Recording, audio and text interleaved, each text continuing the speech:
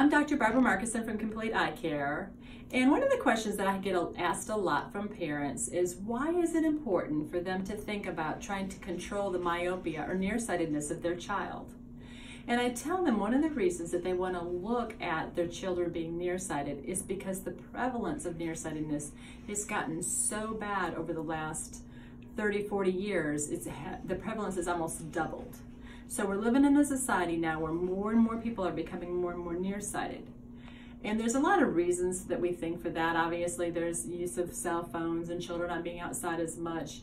And a lot of it is genetic. In fact, the fact that if you have one nearsighted parent, it increases the risk likely that your child will be nearsighted. And if you have two nearsighted parents, certainly the risk is even higher.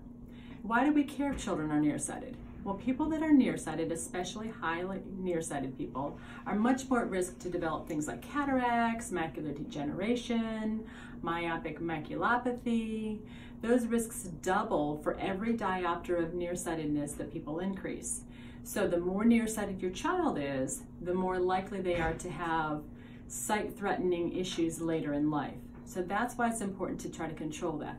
And the way to do that is with something called orthokeratology, or GBSS, that involves simply putting a specially designed contact lens on their cornea, letting them sleep all night long, waking up in the morning, taking the contact lens out, and they can see 20/20 all day because that contact lens has slowly and gently reshaped their cornea as they sleep, kind of like a braces retainer. My own child does GBSS, and at night she puts her braces retainer in before she goes to sleep. She puts her GBSS molds in before she goes to sleep, and she sleeps all night.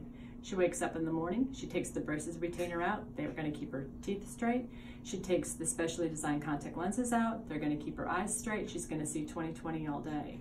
And I don't have to worry about the fact that she's going to end up getting worse and worse nearsighted as she gets older, because I know that the GBSS, or specially designed contact lenses, are going to prevent her from being worse and worse nearsighted every year, so that she won't end up with cataracts or glaucoma or a retinal detachment due to high nearsightedness later in life. And I feel better as a parent myself, not just as an eye doctor, that she's doing that.